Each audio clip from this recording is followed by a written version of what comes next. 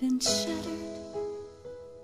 Now his hopes for the future were gone, 'cause he could not conceive and he could not believe God would ask for the life of his son.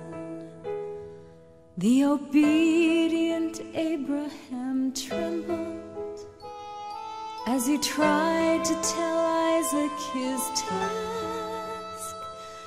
Then his heart finally broke when his faithful son spoke, "Dear Father, I'll do what you ask." "Father, where is thy mercy?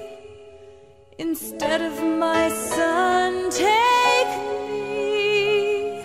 This father is crying when I think of him dying. But I'll do it now for thee.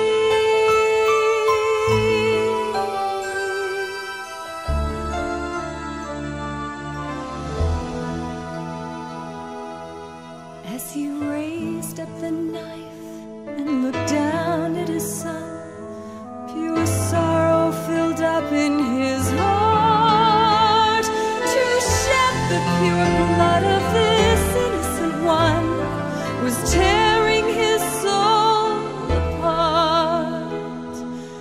Beyond the thin veil in a heavenly place, the tension and heartache were felt, while Abraham cried as he sadly asked why, and poured out his heart as he knelt.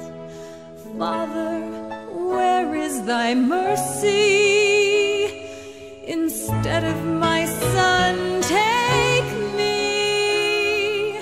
This father is crying when I think of him dying.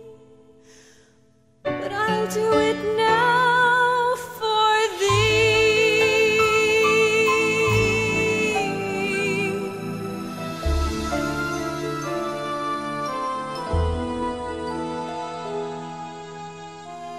"Stop," came the answer from heaven. "I've seen what I needed to see. The test is now done. Do not slay your own son. Now I know you'd keep nothing from me.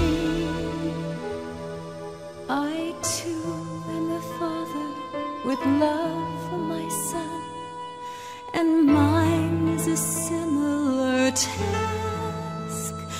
And my heart also broke when my faithful son spoke, "Dear Father, I'll do what you ask."